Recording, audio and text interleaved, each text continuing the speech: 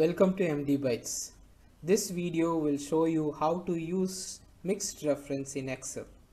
In this worksheet, we are going to calculate and find number of each furniture type to be allocated for the retailers.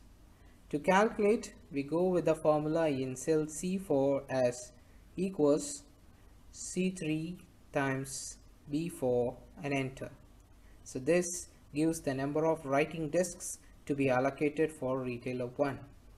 So now we do copy formula for the other cells and find out the number of other furnitures to be allocated for retailer 1.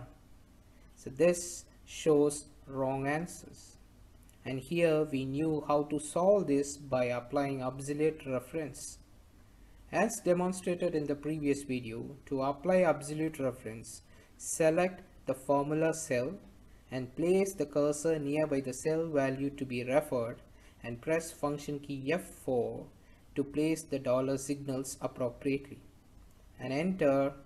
This will give the correct answer. Now we need to do the same calculation for the other retailers as well.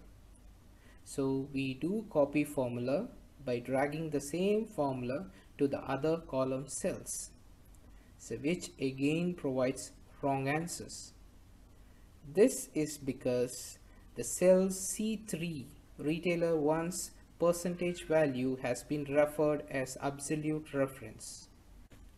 Now to revoke and make appropriate calculation, C3 has to be referred only for retailer 1 and D3 for retailer 2 and E3 for retailer 3. Same as for furnitures, B4 for writing desks, B5 for card tables, B6 for bookshelves, and so on. For retailers, only row 3 should be referred and locked.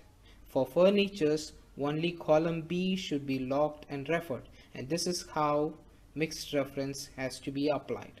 To apply mixed reference, place the cursor on the cell value and press the function key repeatedly and place the dollar signals just before the reference value.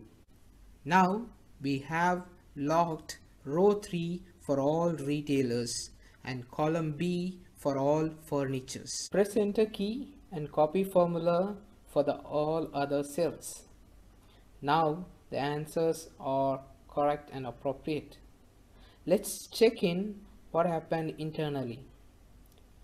You might notice here the formula refers the appropriate cells for calculation.